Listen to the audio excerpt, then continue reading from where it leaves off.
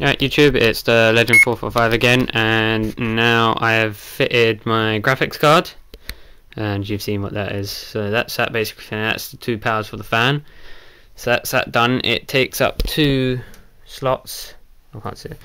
Takes up two slots there, that's no bother. And as you can see, my RAM, it's not placed in any random order, it's placed in the first and second slots.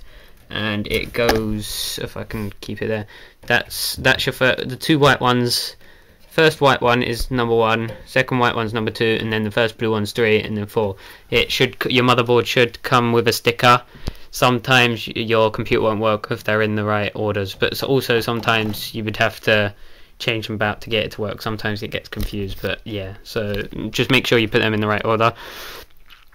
And at this moment in time, I'm just about to do the power supply, and I shall make a little movie of that, so I'll see you in a minute.